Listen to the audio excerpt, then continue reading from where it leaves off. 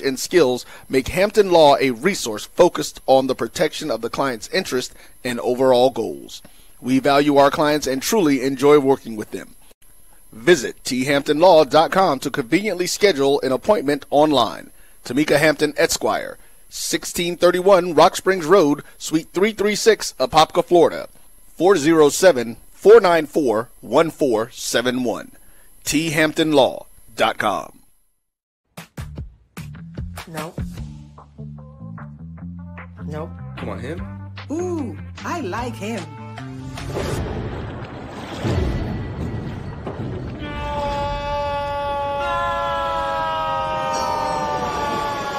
Quick, the quicker picker-upper. Bounty picks up messes quicker, and each sheet is 2 times more absorbent, so you can use less. He's an 8. He's a 9. Bounty, the quicker picker-upper. From novice to aficionado, find yourself here. High quality cigars plus personal customer service. Slow Burn is Waco's only mobile cigar lounge, featuring a meticulous, curated collection of premium cigars. Visit our website, www.slowburnwaco.com. That's www.slowburnwaco.com. When it comes to professional learning, teachers deserve better. From the leader in online learning, Stride brings you the Stride Professional Development Center, an on-demand library of mobile-friendly courses that gives teachers choice and flexibility, allowing them to learn anytime and anywhere.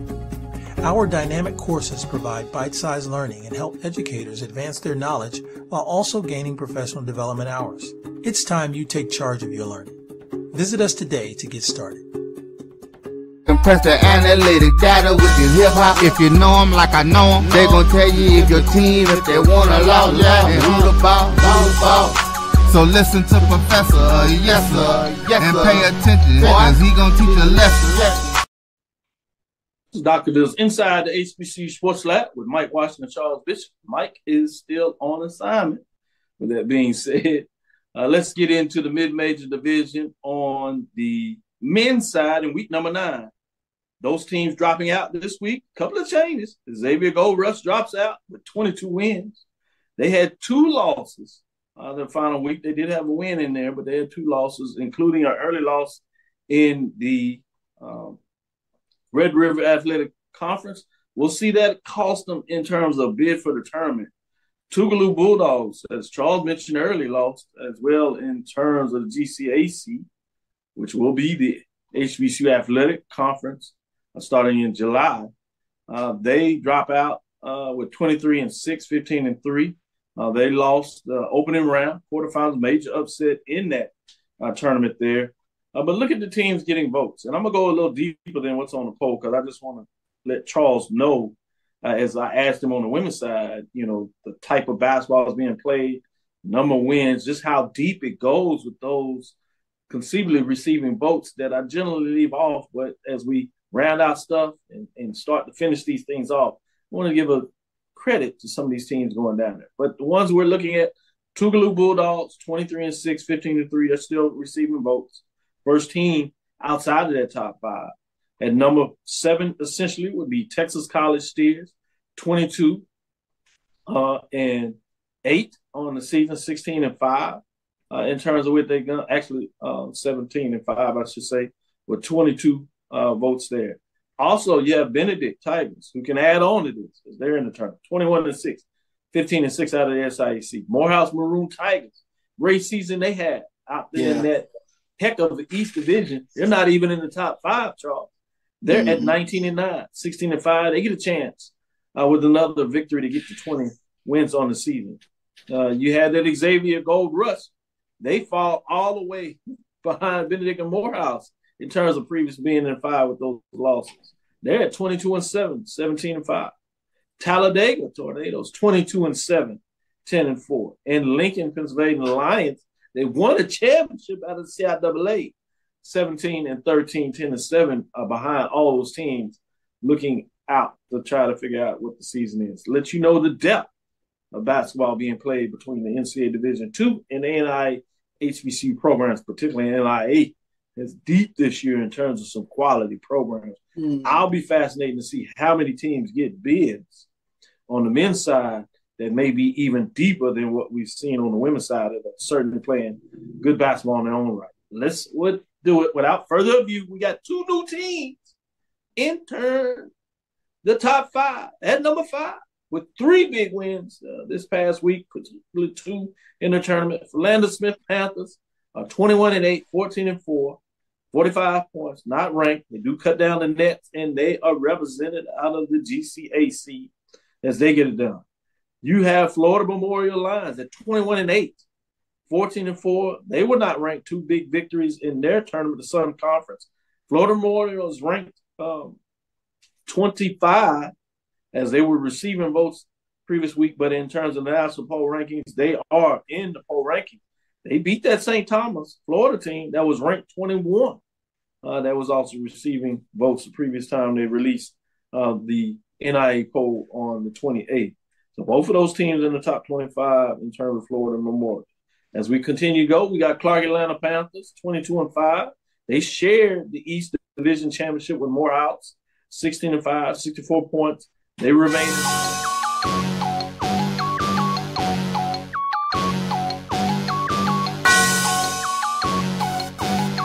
Yeah. I love my HBCU. And boy, I love it, love it. I love it, love it. I love my HBCU. And man, I hope my team they won one. Yeah. I hope my team they won one. Yeah. Man, I hope my team they won one. I hope my team they won one. Yeah. I tune into the HBCU Sports Lab to see if my team won or lost. If they lost, I'm quiet as a mouse. But if they won, keep tab. I'ma do the dab, yeah. Dr. Cavil, he know what he be talking about. Mike and Charles, they know what they be talking about. They compress the analytic data with this hip hop. If you know them like I know them, they gon' tell you if your team, if they won or lost, and who the ball. So listen to Professor, yes sir, and pay attention, cause he gon' teach a lesson. This is Dr. Bill with Inside the HBCU Sports Lab with Mike Washington, Charles Bishop. Charles, you see my regalia there? Just, I saw regalia in the background, yeah. Sometimes you gotta let folks know you're real. You're a real doctor. Just a little bit. Yeah. Just a little bit. This is Dr. Bill's Inside the HBCU Lab with Mike Washington, Charles Bishop. Mike Washington is on assignment, although this is a little intriguing assignment. We get this cryptic text last minute talking about for tickets to the Bun B. Any of y'all interested in going? We're like, yeah. When is all this? It's like tonight. He sends it like, a little bit before everything. I said, well, we're going to do the show. He said, yeah, just, knock it out and come on by. So we're going to try to figure this out.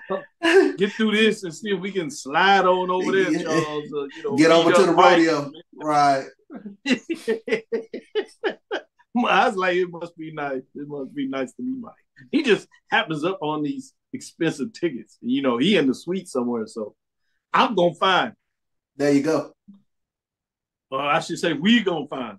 Exactly. That being said, welcome to episode 492 of Inside the HBCU Sports Lab radio show and podcast, the show that's covering the sporting HBCU dash for all things HBCU sports, for institutions large and small, from the NAIA to the NCAA. We share insights and information on the HBCU sports culture, HBCU athletic aesthetics to facilitate the story of HBCU athletic programs in the business of HBCU sports. We just call it HBCU sports pedagogy for short. With that being said, we also, intake in the culture, if you would, and we're going to find a way to get us a little Bun B in here and mix it all up as he gets it done.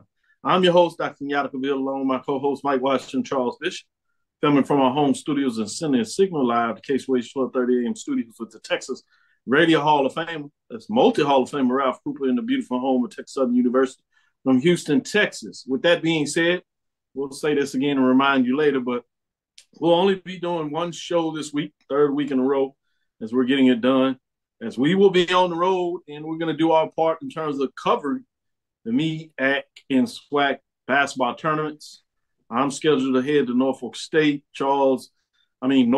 Virginia, to cover the MEAC, home of Norfolk State University, while Charles is going to head over to Birmingham and cover the SWAC in terms of basketball tournament. So we'll have a split crew to make sure we can get it all in to get this done. So we'll keep you updated. So therefore, we're not going to do a show on Thursday. It is spring break here. So part of our spring break, as other folks get to go to the beaches, we get to go to the halls and get into the arenas and follow some basketball. Not a bad choice, but, I saw a picture of Brother Allen Williams, and he's on the beach with the seagulls diving into the water. I was like, oh, something wrong with this picture.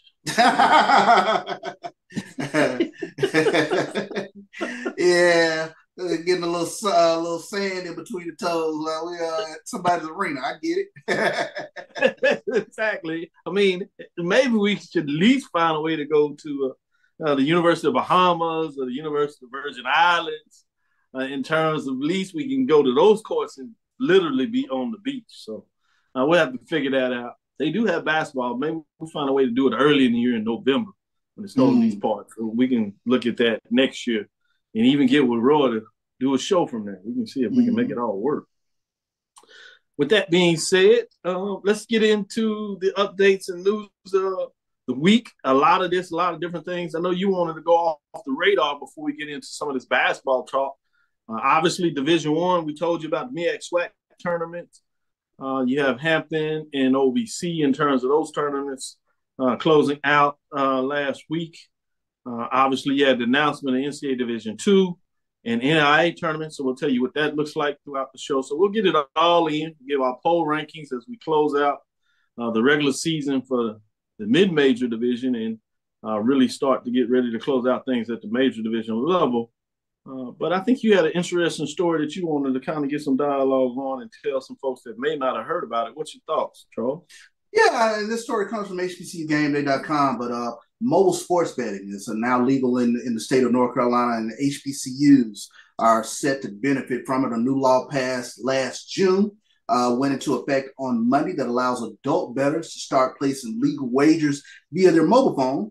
And as such, the state of North Carolina is set to disperse nearly $2 million to more than a dozen of its schools, including HBCUs. So we take a look at the 5 state-funded HBCUs in the state of North Carolina: Elizabeth City State, Fayetteville State, North Carolina A&T, North Carolina Central, and Winston-Salem State, along with other state schools, are being given $1 million each for their athletic departments. So I think this is tremendous. When you take a look at it, it says the state budget also allocated $1.16 million for each of its 13 athletic departments from sports betting revenue in the 2024-25 budget. So the 10 initial programs, including the HBCUs, could see close to $2 million for the fiscal year that starts July 1st as the state reaps the benefits of sports betting. So that's you're talking $2 million to athletic departments. That's pretty significant. That's really significant, particularly when it's revenue that you aren't expecting. And now you can, incur and put in your budget in terms of some need-based items you want to do or go in some other directions. I wonder if they have any particular requirements of how the money could be spent. That's something to kind of look into. But regardless, as you said, that is very notable in regards to North Carolina and how other CIAA schools, MEAC with Central, and obviously the Coastal with North Carolina A&T, how does it affect their states and next initiatives? I do like the fact that they connected the sports betting, and they could have used the money obviously for a number of things, but they said, all right, it's sports related. State has put in it. Let's use the money back in terms of our institutions in the state from an athletic perspective. Obviously, all the state institutions get some money, but we particularly focus on HBCUs. So that is fascinating from that perspective. Great information there. While we're at it, let's get into a little bit of talk. Go ahead. No, I remember one of your first lectures. There's never not a time when sports and politics doesn't intersect. So this is another interesting case where sports and politics intersects. We also see that in the state of Florida with the NAACP talking of African American athletes should look at boycotting the state of Florida because of their stance in regards to diversity, equity, and inclusion, closing those departments. So here's another instance where, sports and politics intersect. So very interesting to take a look at. Yeah, we talked about, obviously, legendary running back from Florida Cowboys, Emmitt Smith, kind of starting that in terms of pushing it to telling athletes, particularly those in Florida, really consider their decision in regards to not getting the support and how it affects them. And now you see the NAACP supporting that initiative with a letter to the NCAA of telling athletes, particularly African-American Black athletes, to consider in regards to their choice of institutions to participate their skills at, and certainly taking note of what Florida is doing. So it's going to be intriguing to kind of see where these bottom lines cross. The first time you see what is perceived as a big star athlete, 4 or 5 star athlete, if he makes a term and suggests that his decision in some ways is associated, that will really, I think, ratchet things up. So it'll be fascinating to see how this continues to move forward in regards to the landscape. And you're absolutely correct when you talk about the political landscape in sports. It's always been there, will always be there. But this is another example of it taking front stage as athletics in the world of sports, particularly at the collegiate level, continues to turn. Let's take it back on the courts, get into a little bit of talk from the NAIA side. Let's start with the NAIA and talk about that tournament as the field was announced with the number of teams. Obviously, one of the biggest ones people look at is Langston in terms of them getting in the field. They are a number 1 seed. Some people would argue one of the top seeds overall in terms of being number 2 nationally ranked. But before we get to them, you have the men's. Kind of want to get your thoughts on any of these pretty good seed for Florida Memorial Lions, the number 2 seed. And they kind of were quiet under the radar, but they play in what many perceive as a very tough conference, the Sun Conference. They finished at the top of their conference in the regular season and went on to win the championship, getting the conference championship, the automatic bid. But it helped them in terms of seeding. They were first faced in the first round, Evangel of Missouri. So that's going to be fascinating to see that matchup.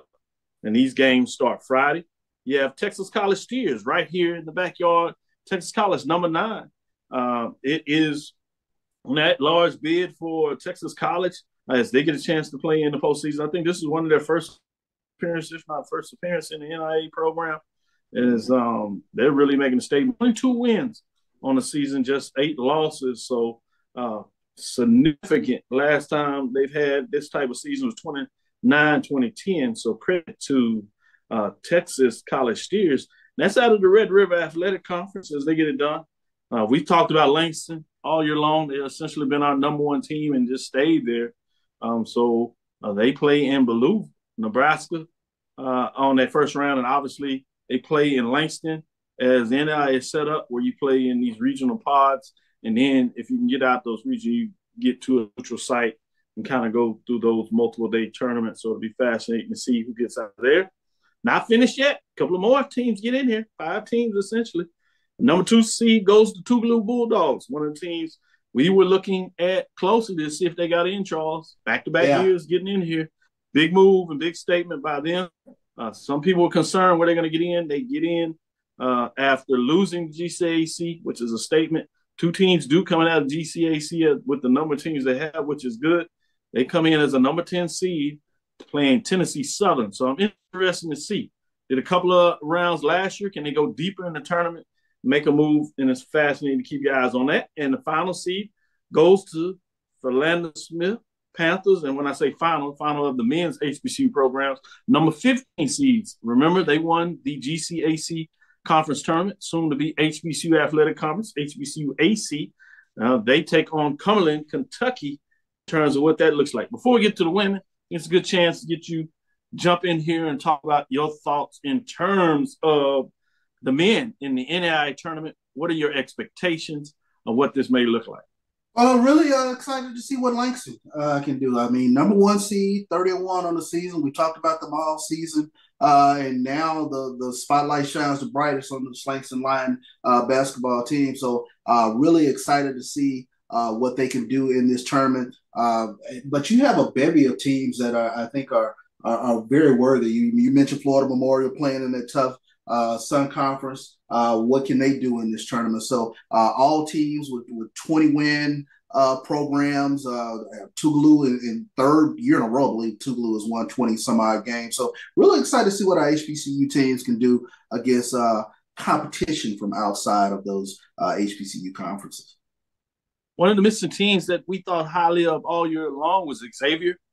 They were essentially third, if you would, in terms of tied right there with Texas College Steers at the Red River Athletic Conference. They lost early in that Red River Conference tournament.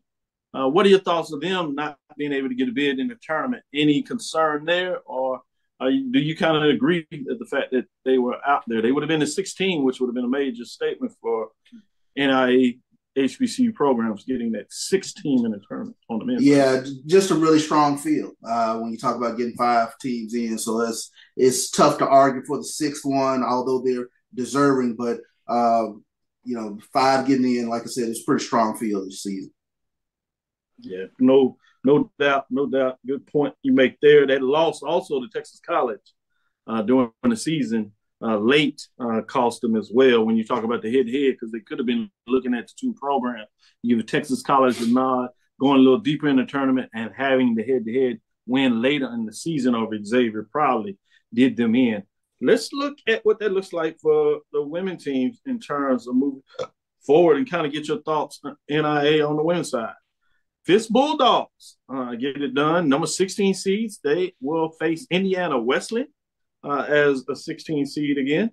Russ Bearcats, we've talked about them, our number 1 team. Fascinating to see what they can do. They go off into the hills. They go to Dakota Wesleyan. That is in South Dakota. They are a 10 seed. I thought maybe they'd get a slightly higher seed. That's surprising. Wow. You have Langston Lions. So you got the men's program, the number 1. Women's program did well. They finished at the top of the Sooner Athletic Conference in the regular season and made a run to a championship lead to the regular season champion. So nothing to hang the head over there. Langston Lions come in as a number 8 seed. Spring Harbor, Michigan. So you see the women getting in, but higher seeds than you've seen on the men's side. But Xavier, while they don't get in on the men's side, they get in on the women's side. The Gold Nuggets are in. Number 14 seed, they continue to play well and get it done and represent in the NIA tournament, representing their Red River Athletic Conference. They play John Brown, Arkansas, just to give you an update there. So you have 4 teams on the women's side, 5 on the men's side. What do you talk about? 4 teams representing HBCUs on the women's side. I mean, just the higher seeds is what jumps out at me. I mean, Russ is 28-3, a 15-game win streak, and they come in as a number 10 seed. You got Xavier sitting out there 25-6, and they're number 14 seed. So there's just talk about the competition and how tough this field is when you got some serious 20-win teams with some big win streaks coming in at much higher seeds. So this will be kind of interesting to sit back and see what can they do against some of these teams like John Brown. They won 26 straight going up against Xavier, and then to see what the Rush Lady Bearcats can do up there in South Dakota. And I know, obviously, when you pick your teams, you're looking at a singular season. But Russ College has been a very good basketball program over the last couple of years.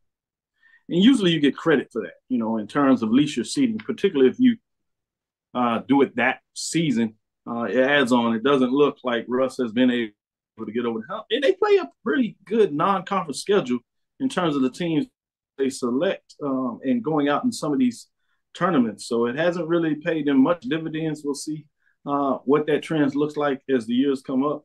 Let's switch over before we take this first break and talk a little bit about the Division II side. Then we'll get into the poll rankings. And last part of the show, we'll get a really depth analysis on the tournaments We'll give you a framework in regards to what to look for to see particularly what Charles is looking at. But we encourage you to go back and check out BCSN teamed up with Sports Rap with AD, Drew, and Brian, Charles and I, and even Charles Edmond in terms of Tall Man Radio got a chance to give you a deep dive last night of a great deal of content of both tournaments. So we ask you to go check that out as we'll look at it overall in a different direction. So the details, if you want those in regards to particular matchups, you can go check that out and get that kind of information. But as we do that, let's talk about the women. Miles Golden Bear gets in. They get in, although they won that championship SIAC, got it done against Kentucky State, got a little payback as they were number 2 in the regular season in that West Division. They saw it come down between Kentucky State and Miles. 8 seed in that region over there. They will face a tough matchup with Valdosta State that is always really strong. Well, they're at it again. One of the surprise teams that had a great season, surprises some, they come in as an 8th season, West Virginia State Yellow Jackets. They play Gannon in terms of that. As we get through this, you'll see a team, Virginia State, that was left out. You'll see Kentucky State left out. Obviously, different regions in terms of Kentucky State. But if you look at it in terms of Virginia State, some people say maybe Virginia State was knocked out with West Virginia State in terms of that. We'll see what Charles thinks about that. And number 3, Fayetteville State Broncos. They get it done. They play a matchup against Indiana, Pennsylvania. They are number 3 seed coming out of the CIAA, a great season. But they're the only team to come out of the CIAA. Again, we were looking at maybe Virginia State being able to get an at-large bid. It was not to be the case in terms of where that was. Before we go to the men, let's talk about the women in terms of those bids. You see 3 HBCUs, Fayetteville State, CIAA, West Virginia out of those conferences, and Miles out of the SIAC. Doc, what do you think led to West Virginia State kind of booting Virginia State out of that at-large bid? I don't know, per se. You never know because they're in those closed rooms. I'm just putting it out there that could have been it. And obviously, I'm not sure they really look at it like that. But you talk about those top regions. I do think West Virginia kind of edged out and boxed somebody out. I'm curious just to know how close Virginia State was on that line. Were they anywhere close? And as you said, did it kind of push them out? Or were they much lower down and really didn't have a case in terms of the committee? So that's what I look at. Do you see any of these teams in regards to having a chance to win a game or two in the tournament, I guess, is another question some people talk about. It's some very tough matchups. Yeah, West Virginia going up against Gannon. I think Gannon I mean, that is a tough one there to take a look at. I think Gannon 32-2 overall. They've won 8 straight. That's a tough one. I'm just kind of looking down the line here. Can Miles knock off Valdosta State? Yeah, that's going to be another tough one. I can't lean into Miles on that one. Maybe Fayetteville State, man. Maybe they have a decent matchup against Indiana, Pennsylvania. So, coming in as a number 3 seed. Yeah, coming out at PSAC, that's probably about chance. I agree with you to get a game. If they can get that game, I think maybe can get a couple of them. They'll get the rolling. They can get out of that first round. I think I'm going to keep your eyes on. On the men's side, Benedict Titans. They played Nova Southeastern. Always a tough matchup in terms of Nova. They're playing some really good basketball. So they come in as an 8 seed as well. This is a team that was in the top 25. They had that late season defeat of Clark Atlanta University. I think it helped them. They maintained top 25 status throughout the season. But we were talking about the fact how many teams would come out of SIAC. They get Benedict, and that was not the automatic winner in terms of Clark Atlanta winning the SIAC championship. But does Morehouse get in? Does Miles get in? We shall see. For those that have not heard it yet, Clark Atlanta Panthers get in. They get in as a 6 seed. They play Florida Southern. They are the champions of the SIAC. They have a tremendous matchup where they play Miles, where they took care of Miles for most of the game. Miles, to their credit, made a late run Got it within 4, and then Clark Atlanta put in the work, got it done, and stretched about 10 to win solidly in that matchup. Going out of the CIAA, though, you have Lincoln, Pennsylvania Lions. They win the tournament up there, but they come in with an 8 seed, and they play Gannon. A tough matchup. Well, West Virginia State, much like Langston, they get it done on both sides. Not only do the women get in, but the men get in. They face off California, Pennsylvania, that's California there. West Virginia State comes in as a 7 seed to represent the final bid, if you would, in terms of Division II tournament. So you get 4 teams in this tournament, 2 out of the SIAC, 1 out of the CIAA. We pretty much saw that late that the CIAA would not get 1. The question was, could the SIAC get more than 2 teams in? Maybe 3. Stretch would probably get 4. And they land at 2, which means Morehouse is out, Miles is out. They play for the championship. So challenge some very good teams left on the table. Credit to West Virginia State in terms of the region they got in. Charles, what are your thoughts? Division II in terms of these teams getting in. Any concern about Morehouse or Miles particularly not getting in after winning the West Division regular season and playing for the championship? Relatively good matchup against Clark Atlanta. Yeah, that was a bit of a surprise to see Miles not get in. But the question for me in terms of looking at these matchups is Clark, have they hit a stride here? They won 13 in a row, but in the tournament they were able to overcome some deficits to get to the championship game. Took care of a difficult Miles team that could play some lights out defense, but they pretty much control that game. Can their guard play continue to carry them in this tournament? So that's the team that I'm really going to keep an eye out on and be paying attention to against Florida Southern. Well, we'll look forward to next week, and we'll give you an update on the NIA tournament, the NCAA tournament, see if who won, who's not, if anybody survives, and are they still playing into next week. We will let you know. With that being said, let's take our first break. We'll come back on the other side and give you the poll rankings just to give you an indication if anything changed in week number 10. Stick with us. We'll be right back after our first break. It's never too early to plant the seed, to share the tradition, and instill a sense of pride in your HBCU with your little ones. HBCU Pride and Joy Children's Boutique helps you share your school spirit with a wide selection of adorable kids apparel and accessories officially licensed from your favorite HBCU. Visit hbcupridejoy.com and follow us on all social media at HBCU Pride Joy on Facebook and Twitter. This is Brian Fulford. AD Drew and I are co-hosts of the BCSN Sports Wrap. We talk about all things related to HBCU athletics. From the games, teams, coaches, and fan interest stories, we cover it all. You can find our shows on Facebook at BCSN Sports Wrap, YouTube at MyJBN Online, and everywhere you listen to podcasts like Anchor, Spotify, Google, and Apple Podcasts. You can also find the show on the Jericho Broadcast Network's app. Make sure to download. We look forward to you joining the conversation and being a part of the show. I'm returning to Clinton Paris, and Tampa's my community. I grew up here, went to school here, and my wife and I make our home here. What makes Tampa special are its people. So when I represent someone injured in my community, it's personal. Call my office and speak to a real lawyer and not some referral service. I will fight the insurance companies to get the settlement that you deserve. At the law office of Clinton Paris, we take the pain out of being hurt. Since 2002, Empowerment Resources, Inc., a nonprofit organization, has empowered more than 1,500 youth and adults in Duval and surrounding counties through its programs Journey into Womanhood, Girls Mentoring, Life Skills for Teens, and Parenting Education Coaching. To get involved with programs, volunteer, or donate, visit www.empowermentresourcesinc.org. Follow us on social media, facebook.com/empowerment.resources and instagram.com/empowermentJAX. Compress the analytic data with your hip hop. If you know them like I know them, they gon' tell you if your team, if they wanna loud, and who the ball.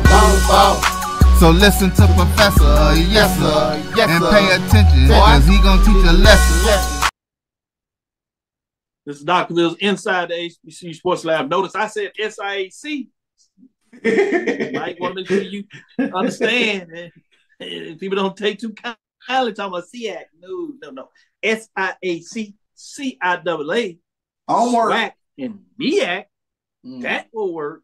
But it's a little different between the two Division II levels. They do it differently. So make sure you recognize and understand your HBCU sports culture when you're representing these conferences. Culture. So make sure that you stay on top of it. Don't go to GCAC. July 1st, it is HBCU AC. That's the HBCU Athletic Conference. Get it right, folks. Don't be in this space. These folks will let you know, particularly if you go on Twitter running your mouth. They is a little different over there. With that being said, let's get into the poll rankings. And we're going to talk about the mid-major poll rankings with the SIAC, CIAA, speaking of those teams, and the NIA programs, and let you know where they sit. Let's go ahead and get started with those teams receiving votes, and we'll start with the women's programs. Guess who dropped out this week? Some teams got going pretty well. But as you see, Virginia State Lady Trojans, not only did they not make the tournament, but they also dropped out of the top 5. They fall from the 3 spot all the way out. Virginia State Trojans, they did not play last week, so it wasn't because of loss. In the tournament 2 weeks ago, they lost to the eventual champions. That was in the semifinals. They are 23-5, 13-4.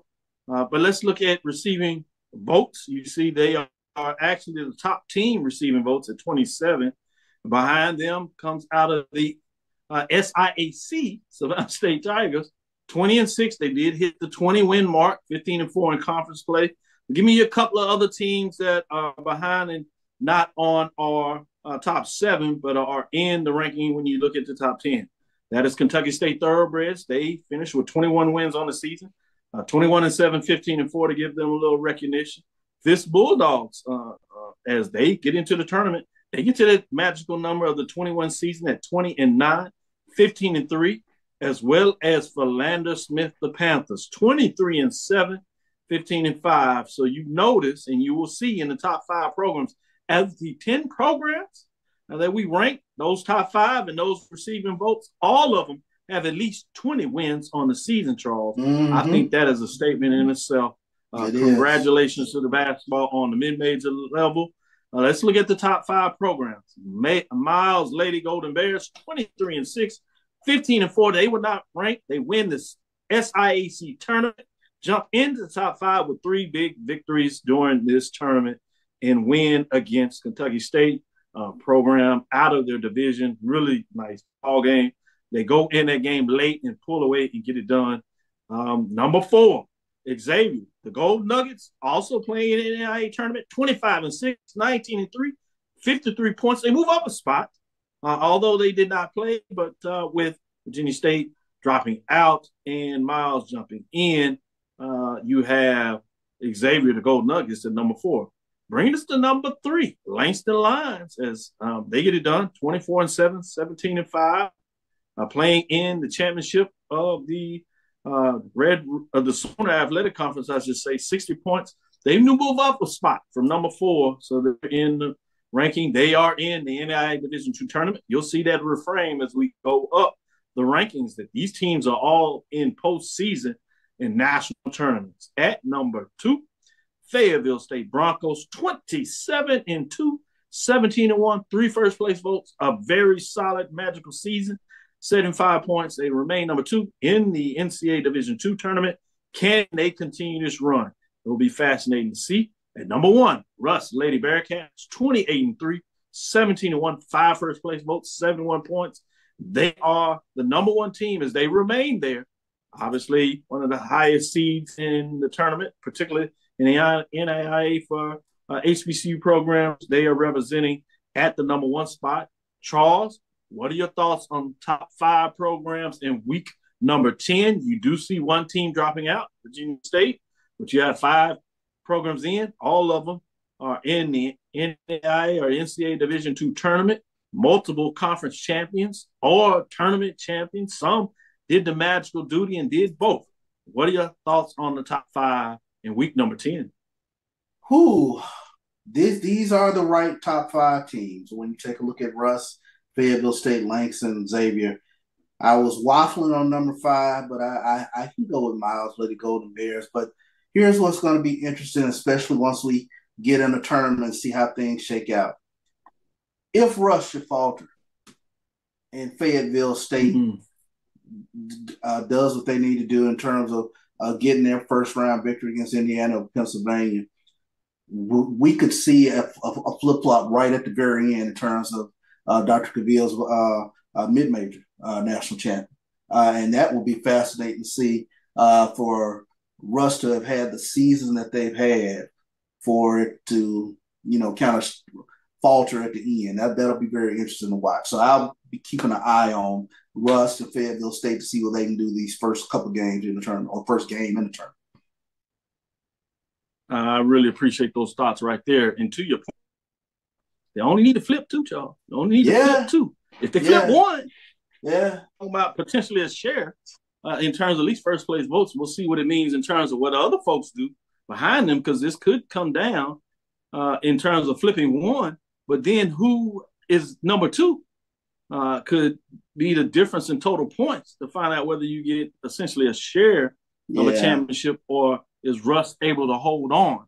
I think one of the things, as much as you said about it, is not only are you able to get a win or multiple wins in a tournament, which either really solidifies you holding it down or propels you to jump off, but it also is going to be talking about if you happen to have a loss, how do you perform in that loss? Yeah. Is it a close, intense loss, or is it one of those losses where you really don't look good?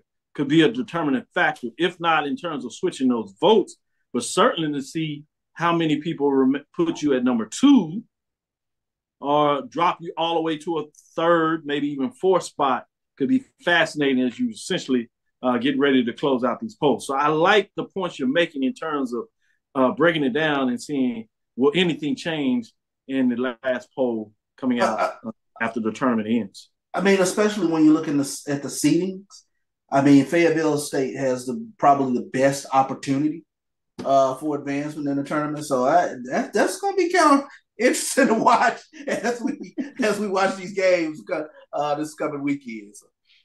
Good stuff, good stuff. With that being said, let's take a next break. We'll come back on the other side and talk about the mid-major for the men. Stick with me after this next break.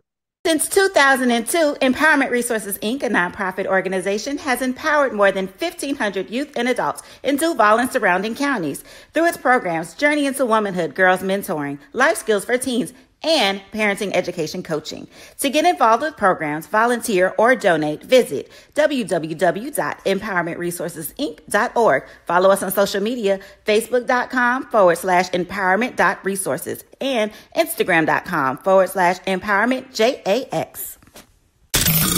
The human voice has always connected audiences with experiences. Major brands all across America have trusted Kever's voice time and time again. Conversational, powerhouse, intelligent, and sincere.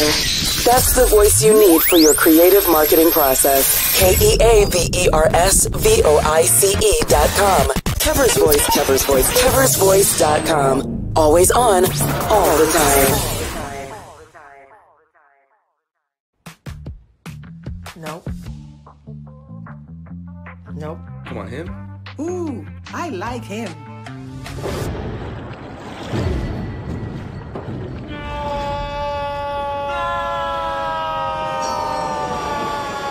Quick, the quicker picker-upper. Bounty picks up messes quicker, and each sheet is 2 times more absorbent, so you can use less. He's an 8. He's a 9. Bounty, the quicker picker-upper. From novice to aficionado, find yourself here. High quality cigars plus personal customer service. Slow Burn is Waco's only mobile cigar lounge, featuring a meticulous, curated collection of premium cigars. Visit our website, www.slowburnwaco.com. That's www.slowburnwaco.com. Compress the analytic data with your hip-hop. If you know them like I know them, they gon' tell you if your team, if they want to lose, and who the ball. So listen to Professor, yes sir, and pay attention, cause he gon' teach a lesson. This is Dr. Bill with Inside the HBCU Sports Lab with none other than Charles Bishop. Give a shout out to Silas Edward McMorris, Chuck Hunt, Ricky Burden, Mary Allen, A.D., Edwin Moore, Lonnie Shaw, G. Boom Holly in the building in regards to giving us the thoughts and checking us out in terms of following the show today live. With that being said, and that's on the Facebook side, shout out to those on the YouTube side as well on Twitter and other social media engagements as well. With that being said, Charles, let's get into the mid-major for the men and see if you have any thoughts here. A little change, but nobody drops out. I will say that right now in terms of this week. But those receiving votes, and see if you have any thoughts on these teams here in terms of the 5 outside receiving votes. Yeah, Tougaloo Bulldogs in that top 6 spot, the first one out, if you would, since we're talking about tournament style. This is how oftentimes they say it in terms of making it to the tournament, in terms of making it to the top 5. First one out, Charles, the Tougaloo Bulldogs, 23-6, 15-3. They do get the tournament invite, which is more important a lot in some ways, I guess. 25 points. Benedict Tigers, 23-7, 15-6. They're also the second one out, but they get the bid as well, 18 points. Off the radar, outside of that, give you the next 3. Texas College Steers, 22-8, 17-5. They are in the tournament. Yeah, Morehouse Maroon Tigers, 20-10. They are not in the tournament in terms of the NCAA Division II. Xavier Gold Rush, 22-7, 17-5. Also not in the tournament. Talladega Tornadoes, 22-7. Just to give you a couple of more, because I wanted to get to Lincoln, Pennsylvania Lions out of CIAA. Just with 17 wins, they're in the tournament. They win the CIAA to get in. Credit there, but they're the only team in terms of way down at the bottom. But if you're looking at those top rounds, you should have another 11 teams listed that got over 20 wins in terms of this season thus far. Let's look in and see where you go there. As I see Charles with a little smile out, he wants to see what's going on. At number 5, Philander Smith Panthers, 21-8, 14-4. They were not ranked, winning the GCAC. They find a way to jump into the top 5 with the tournament championship win there. At number 4, Florida Memorial Lions, 21-8, 18-4. They remain in the 4th spot in terms of what goes down there. This is a team that had a second highest ranking in the NIA tournament. They have a 3 seed. It'll be fascinating to see what that means. They are 21-8, 14-4. Bringing us to a couple of other teams that have deep runs in the SIC tournament. That's Miles Golden Bears. They also dropped a spot as they coming in this. They were ahead. And number 2 ranking, they have 2 wins in the SIAC tournament, but they lost in the championship.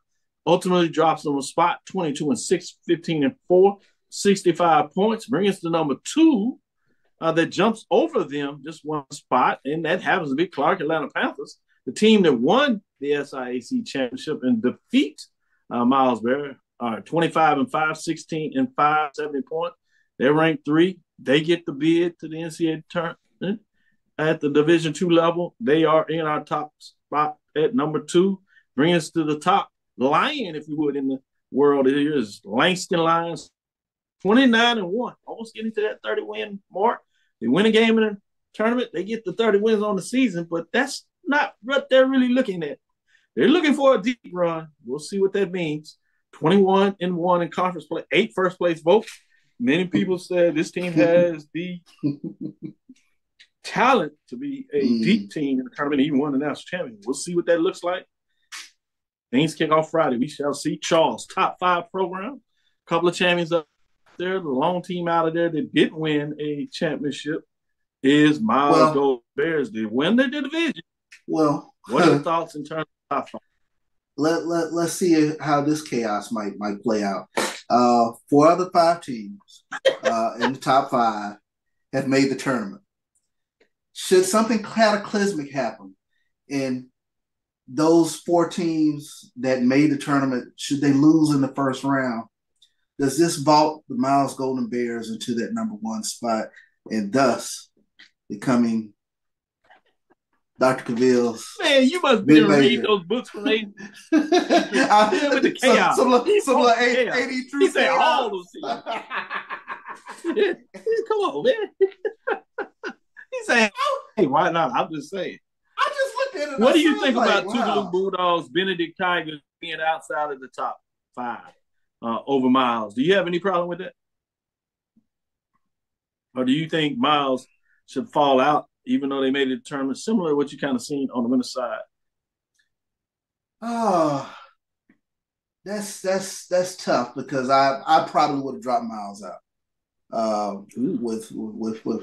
with the loss and Benedict ascending up. There would have been some flip flopping down there, but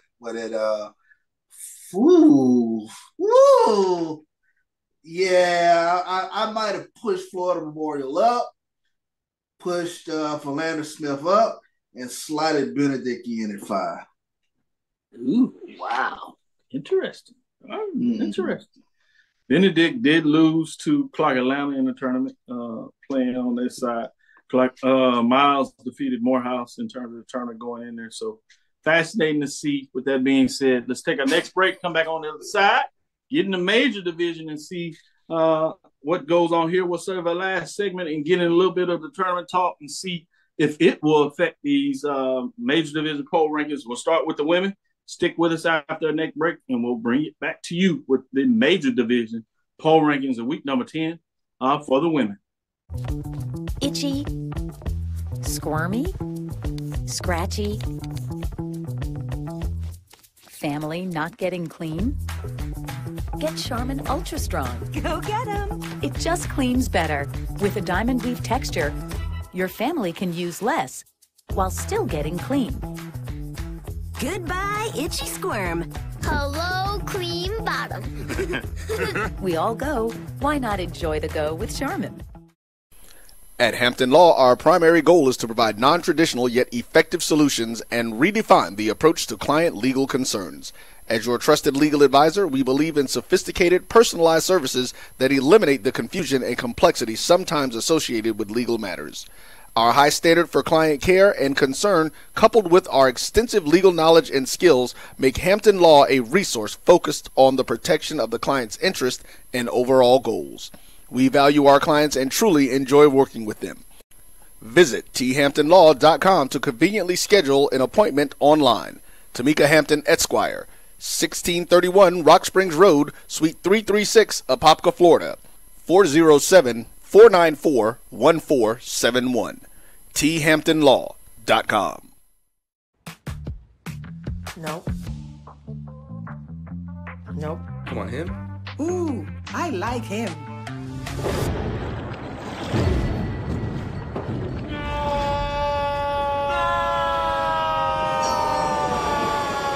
Quick, the quicker picker-upper.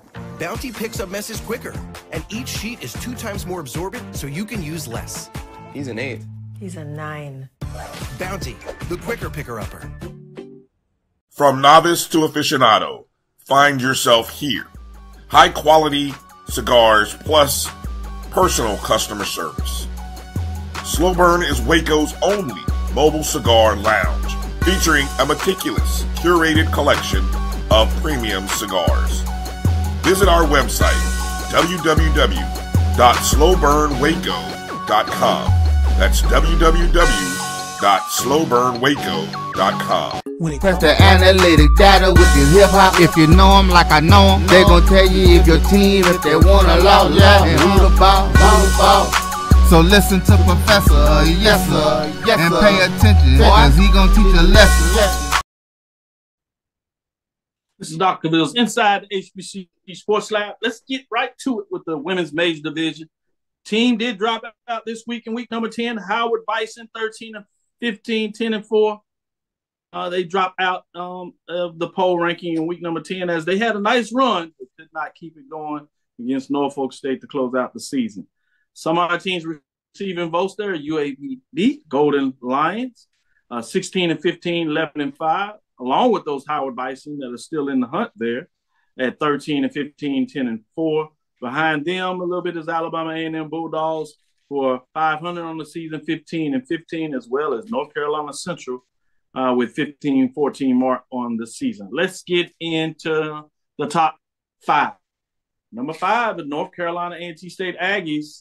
They closed out the season with a bit of going in the wrong direction. They have a loss and a win as they played it out 19-10, 13-5. They dropped a spot last weekend because of that loss, with the teams above them continuing to win, bringing us to number 4, Southern Jaguars. Bit on a hot streak. They win 2 to close out the season, get up to 15-14, 13-5 as they close out the SWAC season, preparing for the SWAC tournament. 54 points. They were not ranked, and they vault in terms of the top 5.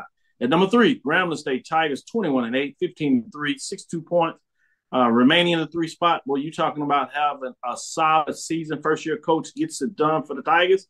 Can they make a run in the tournament? Everybody wants to know. Bringing us to number 2, Norfolk State Spartans, 24-5, 13-1, 1 first-place votes. Top 25 mid-major program, 73 points. Remaining at the 2 spot, followed up by number 1, Jackson State Tigers close out the season.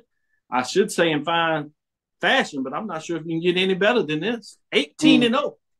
They sweep it. They get it done. Perfect season 20 in conference play, 23-6, 7 first place votes, 79 points. Charles liked to point out they had a couple of close games.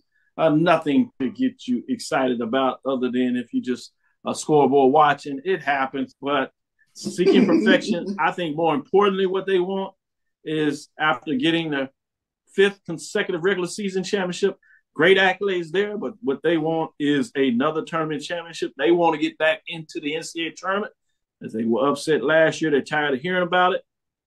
It will be fascinating to watch. With that being said, Charles, as we get into the tournament, obviously we'll save that for the last segment, but now I want you to know and your thoughts on the top 5 programs. You did have a program dropping out with Howard Bison, Southern Jaguars jumping in. Any concerns in terms of the top 5 in week number 10 before we get into the tournament play?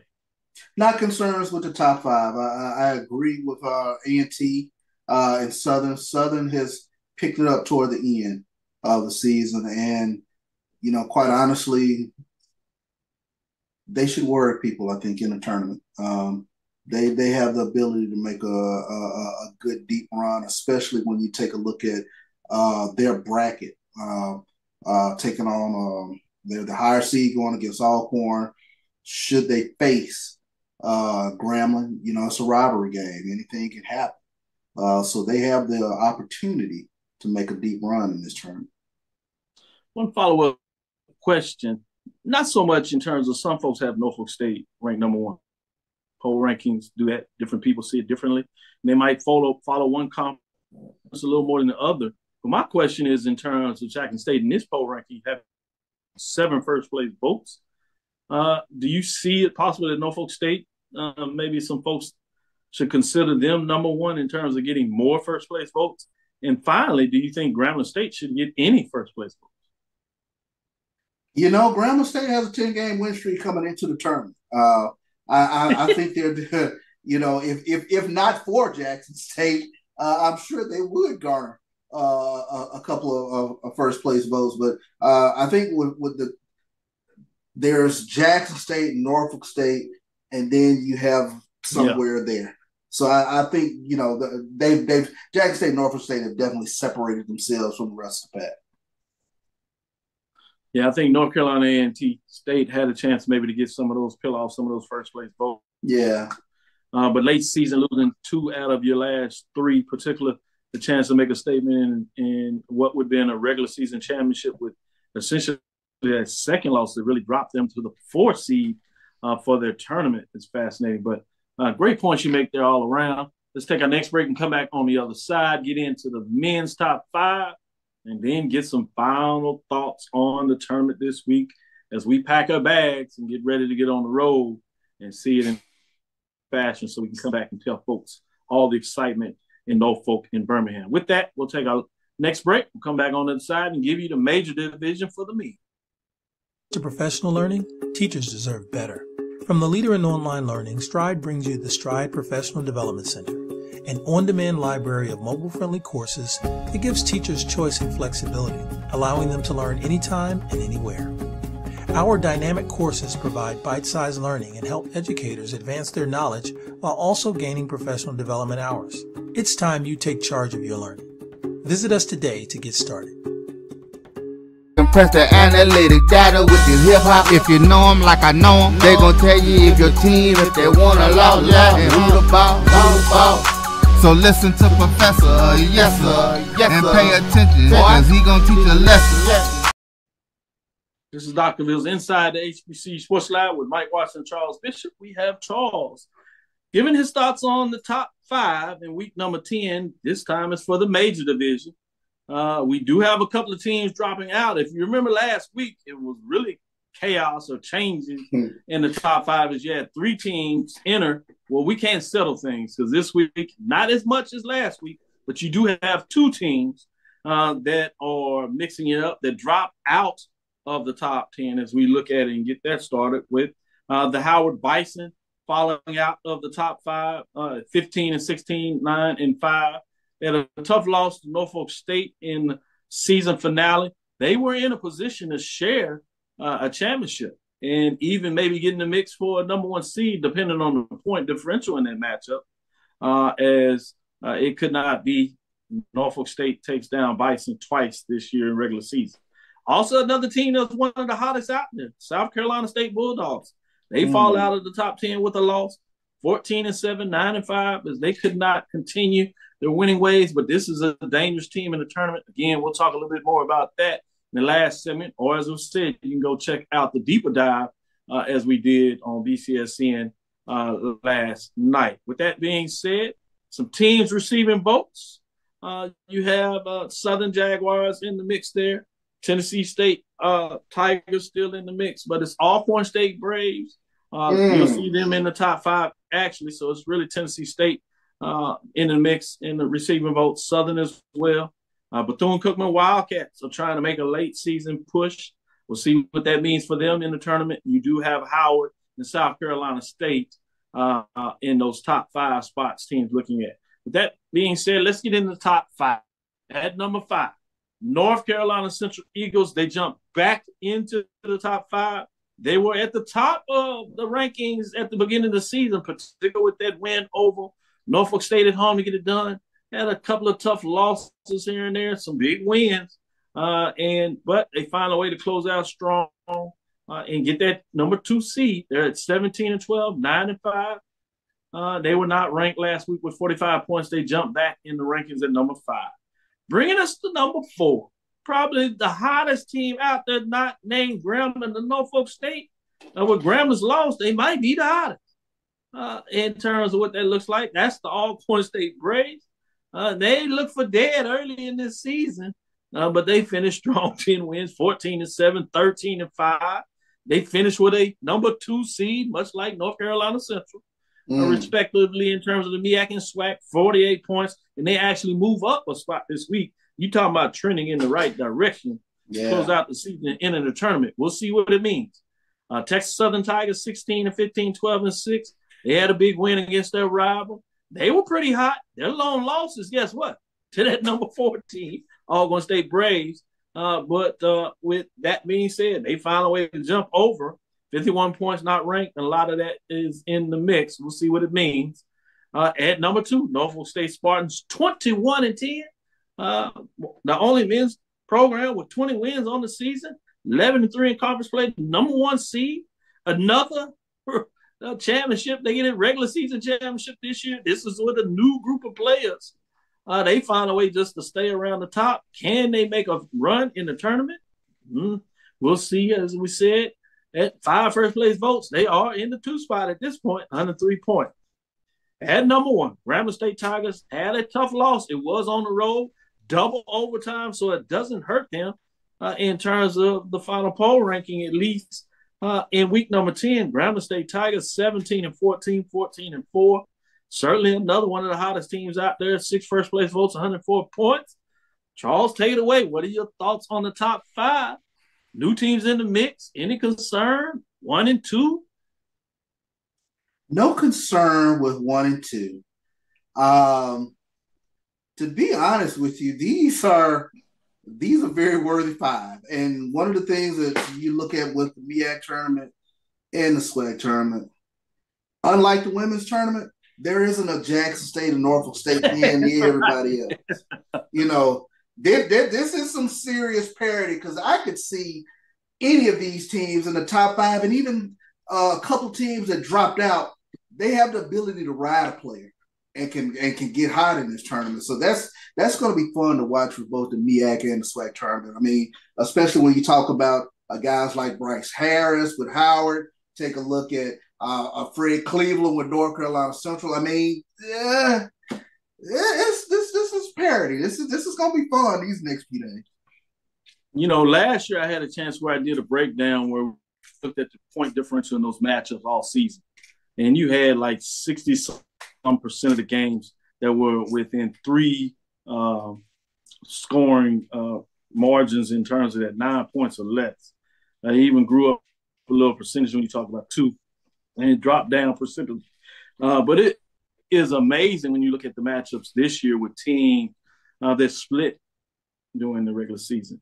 And even teams that had overall better records, but what they performed with that next group, if you would, and how close those games were, whether they were at home or on the road. So you're right. Whether it's in the MEAC and the SWAC, these two tournaments on the men's side, to me, are wide open. It's going to be fascinating to see. And that's kind of a perfect tease that you put out there. Let's get on the other side, and I got a couple of questions I want to ask you about the tournaments. And we'll stick with it and call it a pin in terms of our last break. Let's get back after that and talk a little bit about the tournament. But let's take our last break here on the other side. If you think all pads are exactly the same, think again. This is Always Ultra Thins reinvented with the Always Triple Protection System. This pad wicks gushes 90% faster, absorbs even more so you can feel dry, and locks odors in. Rethink your pad for up to 100% leak-free and odor-free comfort with the totally reinvented Always Ultra Thins. This is always like never before. The Cavil Group is a Florida-based marketing and training consulting firm. We help businesses communicate to their target audience and engage them in conversation. We also help to expand their audiences, which will ultimately result in growth for those organizations. In addition to being a certified constant contact specialist, my colleagues and I are also certified in John Maxwell Leadership Principles. We use these proven principles to conduct workshops, training, and private coaching sessions for individuals and companies looking to take things to the next level. Contact us to schedule a free consultation. Issues today, don't delay, call Cavil. Compress the analytic data with your hip hop. If you know them like I know them, they gon' tell you if your team, if they want a lot, and who the ball. So listen to Professor, yes sir, and pay attention, cause he gon' teach a lesson. This is Dr. Bill's Inside the HBCU Sports Lab with Charles. Charles, let's get into this MEAC tournament. Let's look at the women's bracket first. You said this as we kind of came into it. The number one seed is Norfolk State. Looks like there's a pretty good separation between those teams. Just for the sake of getting into it, let's look at some of these matchups. First round starts on Wednesday at 12 o'clock. This is Eastern time. You have Norfolk State in that game one. They face off the number 8 seed South Carolina State that has a tough season. I don't see a lot of problems there, but you have number 4 in their next game or next day, because they actually play on Thursday at that 12 o'clock same time.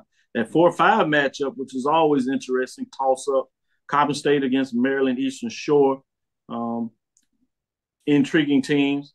But the second game on Wednesday is number 2 seed Howard versus number 7 Morgan State. Depending on who you talk to, Howard folks say no rivalry. Morgan State says yes, it's a rivalry. 2 o'clock, which is just fascinating to me when you come out of the SWAC and you pretty much know who are rivalry or not, whether it's one side or the other. At number 3 versus number 6, you have North Carolina Central and Delaware State. That's a Thursday game, and it's the second game on Thursday As you see in the MEAC, the women play in the morning and the men in the evening. We'll talk about them a little later. But I guess the question I had for you is not so much about the matchups. Again, we encourage folks to go check out the breakdown that we did, extended version last night. You can go see the special edition show we did on BCSN, the collaboration between Brian and AD of Sports Rap and Charles and I, along with Charles Edmond from the College Browns show, providing an update of what they thought could take place in the tournament. We talked about key players, matchups, rebounds, get into the numbers, take a deep dive. But the question I have for you, who is the lowest seed that can get a upset in that first round? Where do you see it coming from, if it happens? But give me Coppin State. Who are they playing again first round? You have Coppin State at 4th seed versus the 5 Maryland Eastern Shore. That's always the top up, so you can go right there. You have Howard versus number 7 Oregon State, or 3-6, which is always intriguing to me. North Carolina Central and Delaware State, intriguing matchups.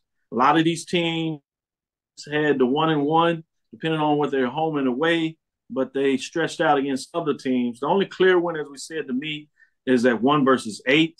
You may say there's more clarity in the tournament, but if you had to pick a lower seed to do a first round upset Wednesday or Thursday, where do you see it coming from?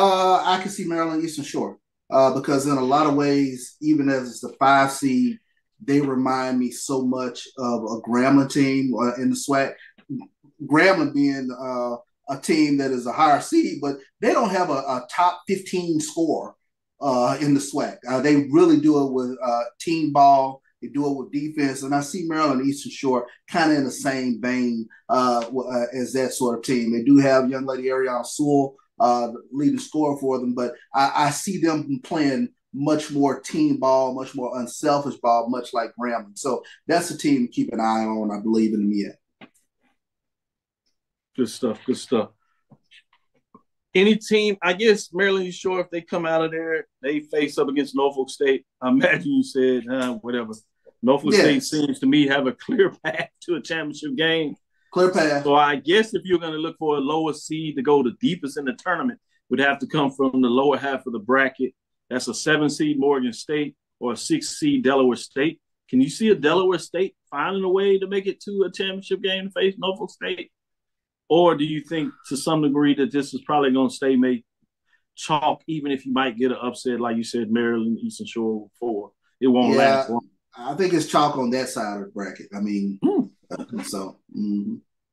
I see a little more madness coming out, maybe the bottom part. I think the top part is really going to stay chalk.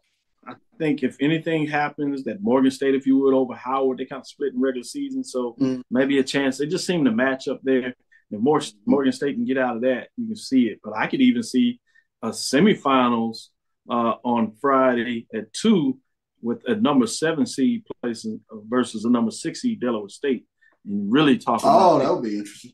But let's get into the SWAC a little bit, talk about the SWAC tournament in terms of those matchups. On the women's side, obviously the number 1 seed in terms of those rankings are Jackson State. You have the number 2 seed, FAMU, 3 seed, Southern, and the 4 seed, Pine Bluff. I think I know where you might be going.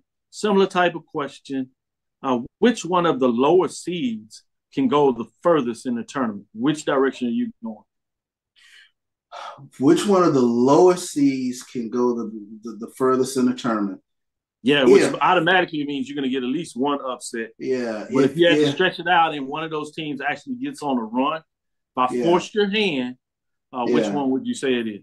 It will be the number 4 seed, UAPB, because I think they are the most talented. They have a talented trio. If Zay Green, Karai Beck, and Maya Pete all show up, they are as formidable as any team in the tournament. They do have the Goliath in Jackson State that they have to go through. But in terms of just raw talent on the team, if they can put the regular season behind them and play their best ball for 3 days, that's a team that can actually go all the way. Obviously, Southern is not a lower seed. At 3 coming in this tournament. Right, but right. Queen, Pine Bluff, and the reason I'm saying I'm going to ask this follow-up question, and I think where you went is perfect for that first question and fair. But if I had to give you, obviously, Pine Bluff, that would be a semifinals matchup. Yeah. Or Southern, which would be in a championship game. Right. If a team, you had to pick one of those two teams that I forced you to say would get the upset of Jackson State, would it be Southern trying to do it again as they did in the semifinals? Yeah. Or would you say it would be another semifinals loss with Pine Bluff doing it this year? No, the Southern is the team, like I mentioned earlier, because of where they are on this side of the bracket that has a great opportunity to get to the SWAC championship game, to take on a Jackson State, to take on a potential UAPB. But that is the team that probably scares me the most in terms of playing Jackson State. I don't think Jackson State has any issues with UAPB. They've never had issues with UAPB. But Southern is the team that I would keep my eye on with regards to a potential matchup with Jackson State in the SWAC championship game. Good point. I will point out that Grambling folks are going to be like, yeah, hold on for you, Pencil Southern. Yeah, they can jump. We'll see them in the semifinals, and we'll dump the head. You don't have to worry about them, Charles. I know. They say it's the other Tigers. But with that being said, let's go to the men's side. Let me give you the breakdown of the brackets here. Looking at the MEAC, number 1 seed obviously is Norfolk State. They face the number 8 in Coppin State. Coppin State, unlike on the women's side where South Carolina State really struggled all year, Coppin State has been able to get a key win here and there that really kind of opens up people's eyes. So as they have struggled, it hadn't been in the same way. That is a Wednesday game, first game of the evening at 6 o'clock. Norfolk State has the advantage of playing in Stoke in Norfolk, so it should be interesting in there. The top half of that bracket, that second game, which is game 7, is played on Thursday, which is the first matinee game for the men that evening, which is a 4 versus 5. That's 4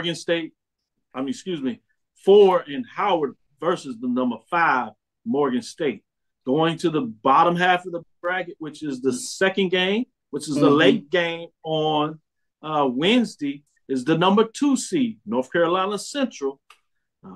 Intriguing when you talk about Coach Luton. He can get it done there. You know, he finds a way to get things done. He's kind of missed out the last couple of years. Can he find a way to get it? He's gotten all the way to a 2 seed, so the Eagles are playing relatively well. They had some tough losses of the season, but they rounded into shape. They play a number 7 Maryland Eastern Shore, which is enigma. They've had some big upsets. Solid defensive team frustrates you because they'll slow you down. But the late game on Thursday night at the bottom part of that bracket is the number 3 South Carolina State versus number 6 Delaware State. Similar type of question. You just see this as chalk, or based on what we said earlier, that these teams are a lot closer. There's going to be an upset. Can you tell me? And obviously, this is not for betting purposes, but not the state of North Carolina. Who you gonna say is gonna get tossed in the fryer in terms of the upset, in terms of what's going on here? Delaware State is a 6 seed playing number 3. Who? Delaware State is the 6th seed, and they're playing 3 South Carolina State. One of the hottest teams until they the last game. They were fighting for a 2 seed, but they fell to a 3 seed. Delaware State, earlier in this season, it's a weird team. Obviously had the wins against Grambling of all teams. In terms of they wish they could be in the SWAC tournament because not only did they beat Grambling, they beat Bethune-Cookman. And those were in 2 tournaments, neutral site games. Fascinating there, but they're in the MEAC, so they face the number 3 seed South Carolina State. Is that where you're going with the upset? I'm going with Delaware State being the chaos team over the MEAC. Can you see more than one upset in the MEAC, or are you just sticking with one? No, I actually can see more than one. So keep your eyes on the MEAC. A lot of things could happen. It could be interesting. It's fascinating. I'll see that. I will keep my eyes on this. Obviously, Friday games will be fascinating to see in those semifinals. We got to keep our eyes there. In terms of the SWAC, let's go to the SWAC. In terms of your top seed, and is Grambling in terms of the number 1 seed. We told you Alcorn finds themselves all the way up to a number 2 seed. That's 1 versus 8. That's actually a rematch of the last game with Alabama State was able to get in the tournament. Alabama State will be close to home. Montgomery's a short trip, and obviously they have a lot of alumni in the city of Birmingham. That'll be fascinating to see what that looks like when folks take off lunch a little early to try to get in there to see what that looks like. You have that matchup, Alcorn against number 7, Alabama A&M, another team coming out of Huntsville, also have a lot of alumni, obviously, in Birmingham. So it's fascinating to kind of see, is the local teams or lower seeds, is it enough to help them get an upset? We'll see what Charles thinks about that. You have your 3 versus 6. Fascinating matchup, classic tournament game 2 years ago. These teams always played close, home and away. And this is no matter who's coaching the team. These things are just epic battles, particularly on the basketball side between Jackson State. And then obviously you have the last matchup over there with Southern getting it going in that other division for that matchup. With that being said, what do you think about the SWAC? Do you see upsets in this? Where is it coming from? I have to ask you before you get going, is it multiple upsets?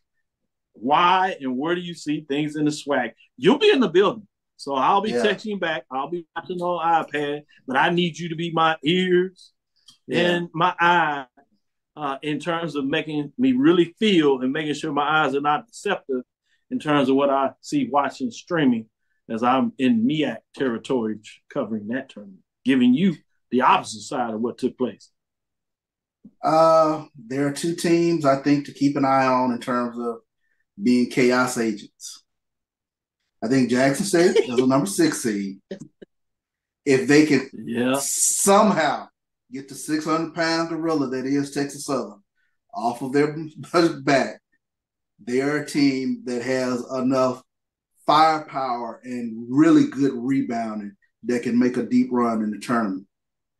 And the same thing can be said about Bethune-Cookman over on the opposite side of the bracket. That's a team that actually I've kept an eye on. That to me, if they can put things together in the tournament, they could turn some heads. They can get the upset over Southern, and could possibly get an upset over Grambling. Wow. I like the way you put that. So you see potential upsets. If those teams can get that upset, how far do you think they can go in the tournament? Can they cut down the nets? Do they have that level of talent on those teams? If they can get out of that quarterfinals, it's always fascinating because I think in a lot of these tournaments, it's one thing to get a major upset. Credit to the team, but I always like to see can a upset turn into a win, an additional win, or in tournament short format, can you get 3 of them and close down the nets? Obviously, we've seen that last year with Texas Southern, but that's kind of a different beast. They find a way to turn it on. So I'm not sure if it surprised too many people that they actually went on their run as a team. Just different. Right. Can anybody kind of duplicate that as a 7, 8 seed this year in the SWAC? The X Factor team to me is the 6 seed, is Jackson State. Like I said, I think they have enough scoring firepower from their guards, as well as really elite rebounding from their bigs that they can get on a run and can really they can cut down the nets. I do believe that they have the talent, but whether they can put it together is a completely different thing because they've been sort of an enigma. We've seen them, especially the early part of the season, playing out of conference games against some MEAC teams and look really, really good. Injuries took their toll on them during the course of the season where they sort of got mediocre again, about a 4-game losing streak in there. And then they were able to pick things up a little bit toward the end. But that's a team that if they can put things together, they can cut down the nets. Good stuff. Good stuff. With that being said, we'll call it a close of the show today. Again, no lab on Thursday. We'll be doing spring break, but our spring break will consist of heading to the tournaments. Charles will be in Birmingham. I will be in Norfolk, checking out the MEAC while Charles is checking out the SWAC. We'll keep you updated. through Twitter. Check us out, and we'll find some ways to get some updates and give our thoughts as on Saturday, somebody will cut down the nets and put on their dancing shoes as they will be headed to the tournament. We find out on Sunday in terms of those teams that do get it done, where will they be seated? So by then we'll know what took place in the NIA tournament in terms of the first couple of rounds, as well as the NCAA Division II. And we'll set up the tournament for the NCAA March Madness and see what that looks like. I'm excited. Great time of the year, so keep us plugged. Safe travels to you, Charles. With that being said, I want to say thank you for listening inside the HBCU Sports Lab. Make sure you share our podcast with your friends and colleagues. I am Dr. Cavil, the Dean of HBCU Sports, coming inside the lab in the College of HBCU Sports with Mike Watson and Charles Bishop. Talking about Mike, let's see if we can catch him over there for the Bun B concert for the Houston Rodeo, big time. Get our tickets and make sure that we have Mike treat us since he's been doing his own thing. Please. Pay the bill as we've been carrying the weight on this side. But we kid, he's getting it done, but he always finds a way to share some love. Again, we want to thank you for listening to Dr. Ville's Inside the HBCU Sports Lab with Mike Washington and Charles Bishop every Tuesday and Thursday. Again, we will not have a show on this Thursday. We'll be back on our regular schedule next week as we start getting things going and count down to 500. Just 8 shows short before I close out. Charles wanted to add to that. Real quick, breaking news. SWAC has named their 2023-2024 All-SWAC men's basketball teams. Jackson State's Ken Evans was named the Player of the Year, while Jordan O'Neal of Jackson State was the Defensive Player of the Year. So that's why I'm sorry. Women's on the that's on the men's side. So I'm looking at Jackson State had Player of the Year on the men's side and Defensive Player of the Year, which brings up to your point. It shows you the talent that is there as they get the accolades, and that's from the SIDs and the coaches who said that these were the players that kind of separated themselves. Any news on the women's yet? Let me see. Can I get a quick update on the women? I'm trying to look for the women. I don't have the women. Yeah, I'll keep talking there. I got the women. So on the women's side, Florida A&M's Ariana Grizzle was named the Player of the Year. We talked about this last night. Please go and watch the show last night because we told you what happens in the SWAC. We told you who voted, coaches and SIDs. We told you where they trend. They tend to look at just the stats. People do not like data analytics, but when you talk about the SIDs and coaches, they so worried about their teams or whatever. They look at the tag. Grizzle for the FAMU was the leading scorer. There was some question in terms of Jackson State that had obviously a number one team, 18-0, but they spread out the points and tells you about the superior team. But it looks like Charles has some added news to add to that breaking news. What else you got? Well, Defensive Player of the Year, Angel Jackson from Jackson State. Yeah. Let me give you the first team, All-SWAC team on the women's side. I want to know the first team. Ariana Grizzle from Florida A&M. Maya Crump from Jackson State. Tylen Bowler from Jackson State. 2. Ryan Payne from Prairie View. And Zay Green from UAPB. They round out the All-SWAC first team. I was wondering if Jackson could slide 3 in there. I told you that was the thing that you could get a Player of the Year and get multiple teams. They did get the 2, obviously, 2 that we thought would be on there, but I thought maybe a third one slide in. Pretty close. Second team, how many did State play? Second team, 1, and that's Angel Jackson. 1. So she was Defensive Player of the Year. Yeah, I knew I wanted to slide up to that first team.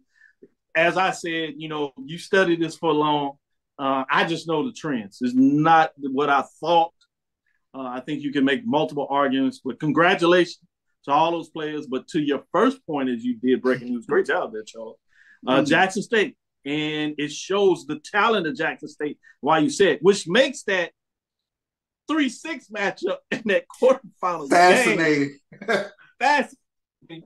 That is going to be on Thursday, 2:00.